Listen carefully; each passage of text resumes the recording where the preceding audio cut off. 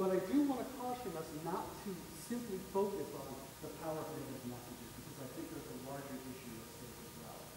And for me, I'm particularly interested in the fact that I am considering how that language of sacrifice has a larger effect on our cultural perception of environmental topics. So, finally, I already addressed it once, but I wanted to make sure, because I do believe it's one of the most important points that I can bring you. Conduct evaluation research. At the end of this process, take the time to figure out, did it work? And if it worked, try and figure out why. That's the information that you can take back and hopefully redesign your programs to be more effective with. Well, as I started with, I was asked to cover 3 different things in this presentation.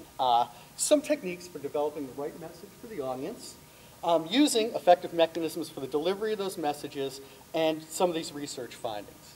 And as I have said, I hope I've been clear about, I do believe this has to be an interdisciplinary effort. We can provide research methods, some theories and logic models to help us organize our thinking on these, and again, the application and feedback loops for stimulating environmentally responsible behavior. And again, you may look at it as trust development or simply from need to understand the starting point, but I think, ironically, given what we did at the end of the day yesterday, I think we need to start with the audience.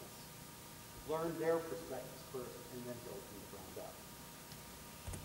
I do thank you for your time today, and I'd be more than happy to take any questions if I have time. We have time for about 5 minutes of questions.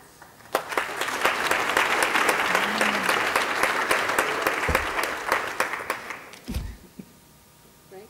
Yes. How come, I thought the sacrifice thing you said at the end was really good, because I actually do feel that people feel like, if I don't do certain things, I'm not going to have a lawn I like, or stuff like that. But I'm more fascinated by what we see in New York, where we have a very large breast cancer activist community. And they use fear and scare to change behavior. And I know it works. It certainly works for politicians. It certainly motivates them. When they stand up and make comments or show their mastectomies or do the things that say, this is what lawn exercise has done, that works.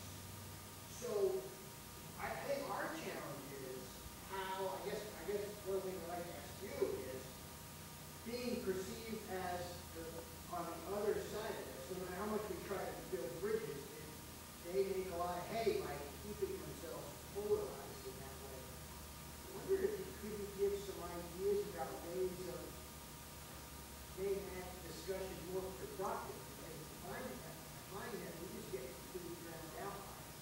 Well, the irony is, I think my first response to that would be the answer that you gave just in the last presentation.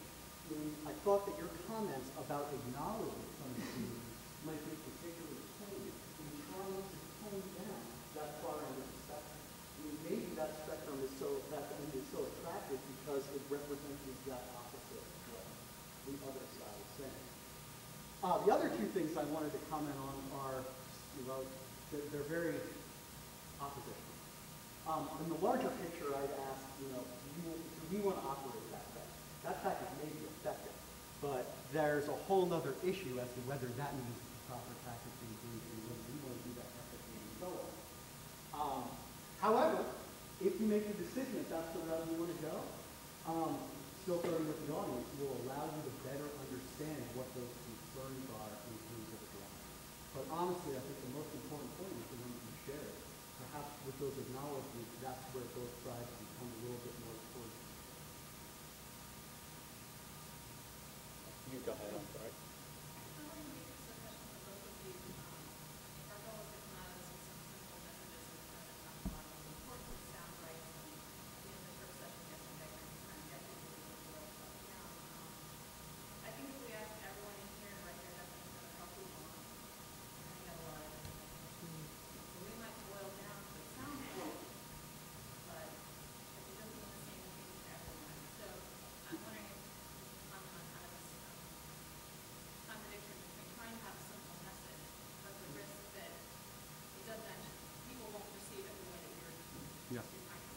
I actually think that the drive to have a single message is futile, and that's not the happiest news, and that doesn't make our lives easier. because there are such different perspectives on the natural world of what makes a healthy lawn. Is it the functionality of it, that I'm getting some sunlight in my house and I can throw a stick with my dog, or do I want that, high-end appearance or something? So the truth of the matter is, I think that what is a more sensible approach is to start to do some audience segmentation and think about whether we can meaningfully group some of those orientations and then develop messages that are more specifically targeted at each.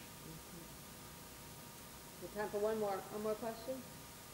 There. I was wondering if you had any research findings about repetition of messages, because certain number of times they hear something That stupid commercial thing, whatever that is. and then to actually make a behavior shift. I am not really familiar with that kind of research, But to be honest. Joe Heiss is, and is going, I think you're going to talk about that, right? Later today.